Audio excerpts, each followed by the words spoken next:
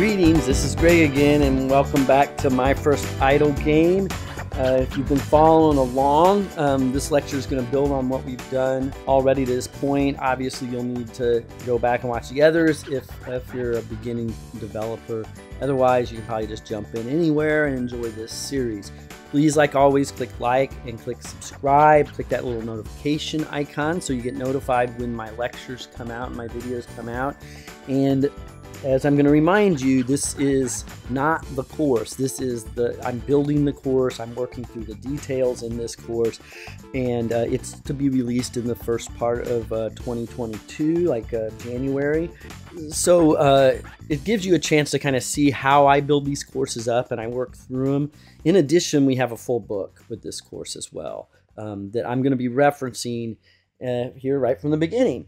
Here we've already got, it running, adding up gold. We can swap out enemy profiles. We are now going to create an enemy area level, an area manager, and then a profile for the area. And I'll just go ahead and, well, I guess I won't because I took a picture of that when I created it. So I will be rewriting that. But let's go ahead and get started.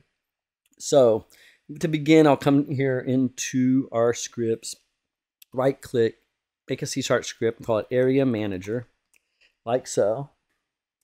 And we're going to create another script for our area profile. Why it's making me do that. Go back and forth. Okay, so I'm going to get rid of all of our methods. And it's really common when I'm doing scriptable objects to blast the methods out. Now remember, I need it to say scriptable object up here instead of mono behavior. And remember also that we need to put this create asset menu at the top if we want to have a way to actually specify and create the actual data item on our physical directory and actually physically create the file on our computer. Now let's put the data that we need to collect here in our area profile. It's really simple. So I'm going to say make a list of enemy data. I called it enemy data, and I have to put it in between these enemy data. Have to put it in between a less than and a greater than sign, and I'll just call this available enemy profiles, like that.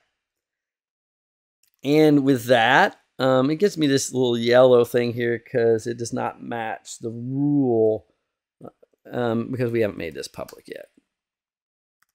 And again, we're going to refactor, which means go back and rebuild this to use better practices and better encapsulation, better rules as far as game development. Right now, it's about functionality. It's getting it up and going. And then along the way, I'm going to be refining this so that it will be better code. But now we have an area profile that's simply just a list of available enemy profiles. That's all we need. So now let's come back here to our area manager and find a way to consume those. So the first thing we're going to need is to have a public area profile and call this is area profile, and we'll call it area profile. So we'll basically be doing kind of like we did with the enemies and just dragging an area profile in here until, we come up with better mechanisms, iteratively improving things. So to get the enemy, well, we obviously want to basically grab a random value from the available enemy profiles. So I'm going to say, I can say var, and so this is a new component, a new term that I'm showing you. Var lets you take and return in these local instances, like in these local methods, into a variable without having to define the type. So I can say enemy data, because it is enemy data that we're getting. I'm going to say that that's equal to area profile dot available enemy area profiles. And that's the full list, right? And now we need to get like the index here and say, well, which enemy do we want? And so with lists, everything starts with 0. So when you drop the first enemy into that list, you can reference them by a 0 here, like so. And then we say return enemy data. So we'll keep it real simple like this because I really want you to understand lists and how lists work. And rather than getting into pulling a random one quite yet, we're close, but we'll do that soon. But what we're just going to do in this case is just return the first one. And that is ironically 0. And it'll help us a little bit when we see it in Unity Inspector, I think. So let's jump across here, back into Unity. And we're going to create some data. So we'll come here to data.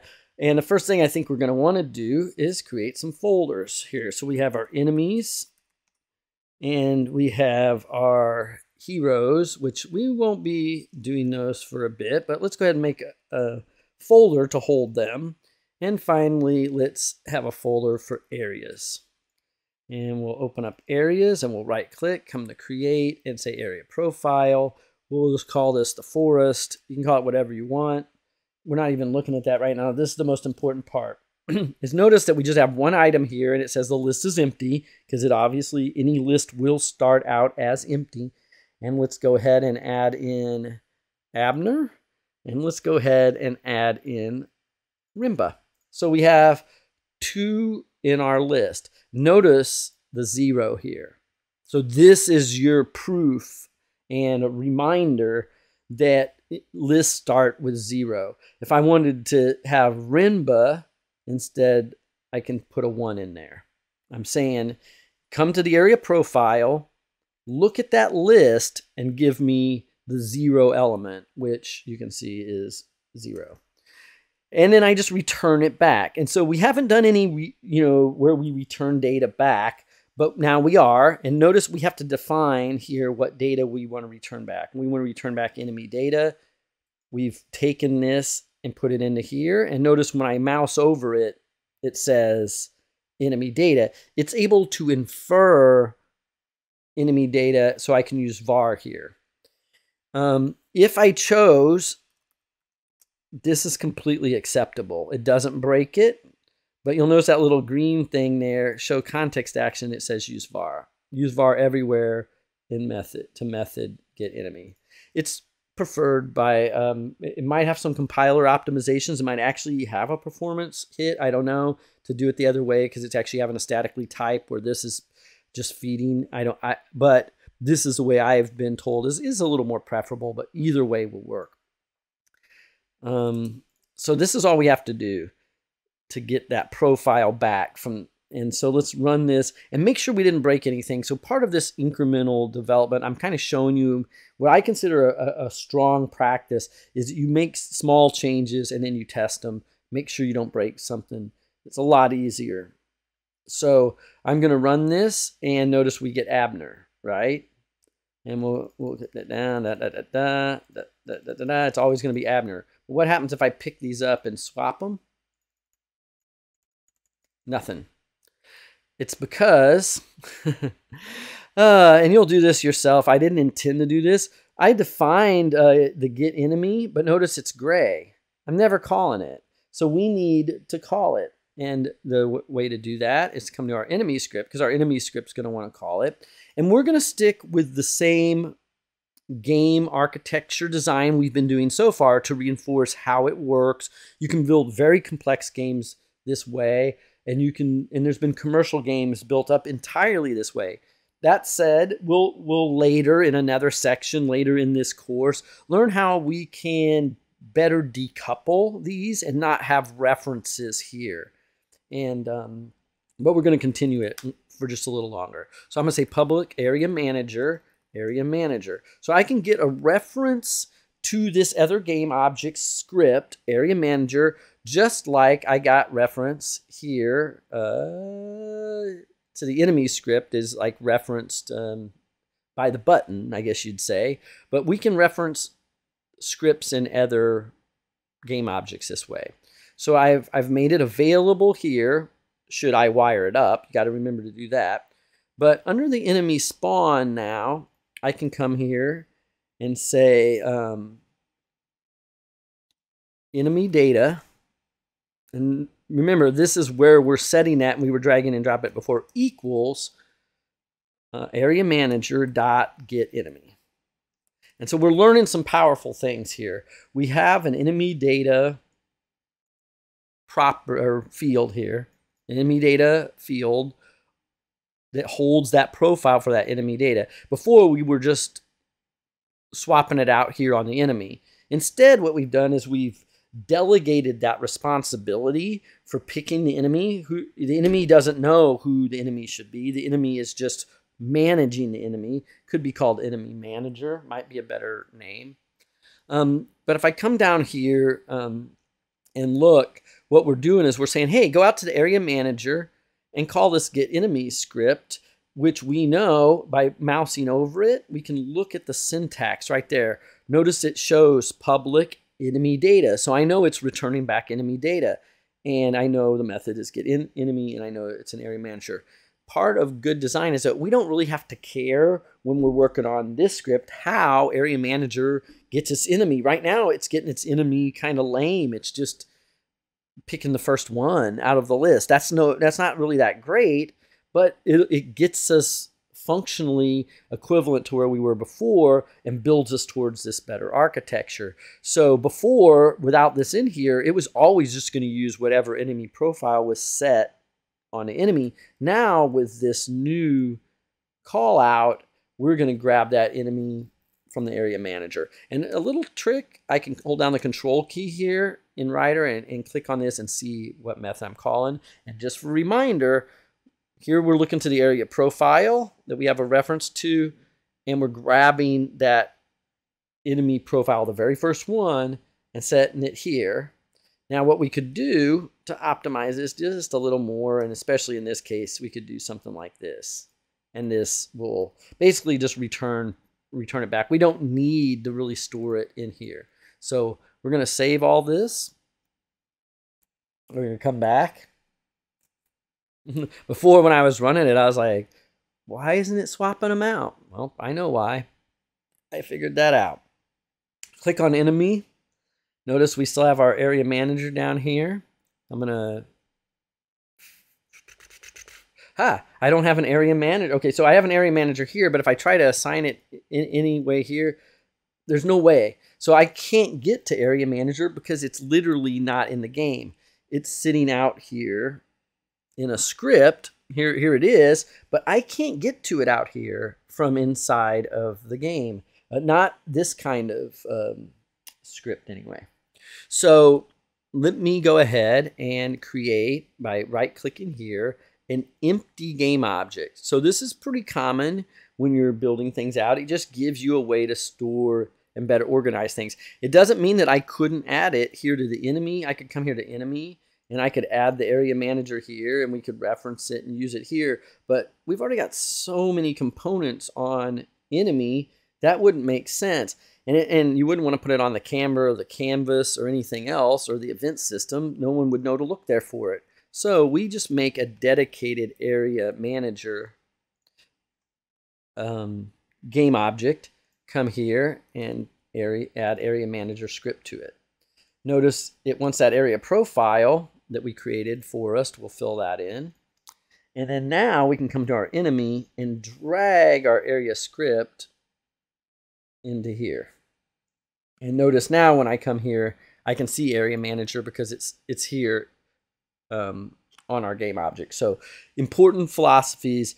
This has really kind of pulled a lot of things along, that if you understand all these concepts we've had to so far with, if statements and how you can organize your code and manage it, you're going to be well on your way to making some awesome games. So let's run this now and see what kind of errors we get, or if we have any problems, see if it works. There we got Rinba, and that's no surprise because Rinba was first in the list. Let's come here to our data, look at areas, click on forest, and you'll notice that I had put Rinba first, moved him to the top previously, and because these are scriptable objects and they're persistent on disk, it remembers that. And so now what we want to do is, obviously this guy has 20 hit points. That's a lot of clicking, and I'm I'm tired of clicking, I tell you. But we can kind of cheat a little by coming here to enemy. And notice his current hit point says 20. What if I change it to 2? So you're learning, you should already know this to this point, but you can forget these things, that we can change this stuff in real time. So when I click him now, he only has 1 left because I had changed this to 2, so there's only 1. Now let's go to our area manager, and our area profile, and let's swap these around so we get Abner first this time. So I come back to and just click on him, and I get Abner. And I'm going to keep getting Abner. I get 1 hit point left. Swap them again. Put Rimba first, and we get Rimba. So there you see now we've created an area manager. We've created a script for it. We created an area profile. Set up 1. We only really need 1 to test what we're testing. We have this list. In this list, we added our enemy profiles we wish to use. And of course, this can get longer and longer and longer. That's the nice thing about lists. They can just keep going. We created a very simple, I'd almost call it a stub program, where it's really not doing what eventually get enemy wants to do, because we want to get a random enemy profile from the list of enemies in area profile. That's what we want to do. We want to grab a random one. Now, some might want it to go sequential. Like if you wanted an order for the enemies, you could certainly do that. But we're just going to do, we want to learn how to do random functions, because random functions are important anyway.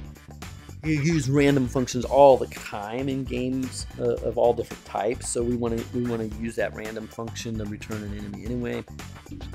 I'm going to end this video here because I think we've accomplished quite a bit. Even though functionally it functions the same way, it's been refactored so that it's able to now understand lists of enemies, and we've put ourselves on the precipice of actually writing the code that will randomly pull an enemy and return it back to the enemy, so we can have as many enemies as we want. It's just a matter of how many scriptable objects we create, how many images we can find, which there's an unlimited amount of images out there in the world. But you get the idea that we're incrementally building this up. Please, I hope you're liking this so far. Leave me some comments. Let me know what could I present a little bit differently when this is the full course. Reminder again, this isn't the full course. This is me building out the full course. There will be a lot more editing and changing things like that that I'll do when it's time for the full course. So that's it right there. Get enemy. And with that said, I will see you in the next lecture.